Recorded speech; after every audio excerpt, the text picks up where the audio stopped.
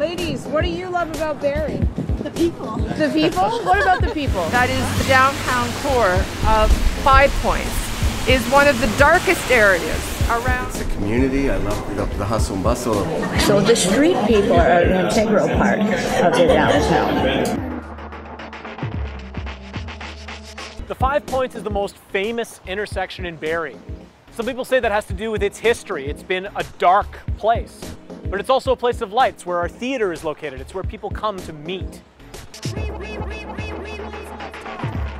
Where did the idea for the play come from? Do you know where I am right now?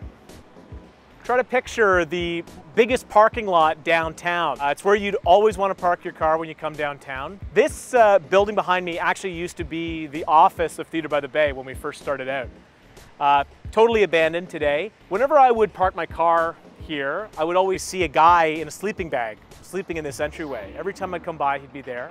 And then one day, someone put a cage up over the entryway so you couldn't sleep there anymore. And the next time I went by, someone had hung this wooden sign with red letters on it, hung on the cage. And it said, "More affordable, less condos, what happened to Barrie?" And it was actually that question, what happened to Barrie, that was the beginning of the 5 Points. So I'm standing here at the 5 Points intersection, which a lot of people believe is the center of Barrie, the heart of Barrie.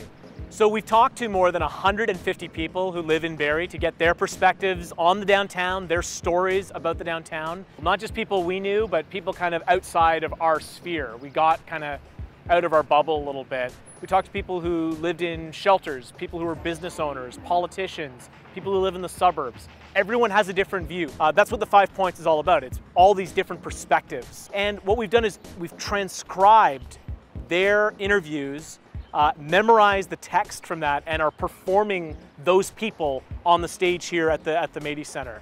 I'd love to go up there and see what those girls actually do. All people of our age, and they were all walking up and down the street. They weren't all our age. Well, they weren't just. They were all but ages. They were all. I feel safer walking down the streets of downtown Toronto than I do walking past the ranch. Livid, like, all right, man, you and me. And I was like, whoa, dude. When he gets upset, what he does is he takes a big wad of toilet paper, and puts it in the sink, or puts it in the toilet. So the show is very much like the 5 Points. Depending on what corner you're standing on, you see it in a completely different way.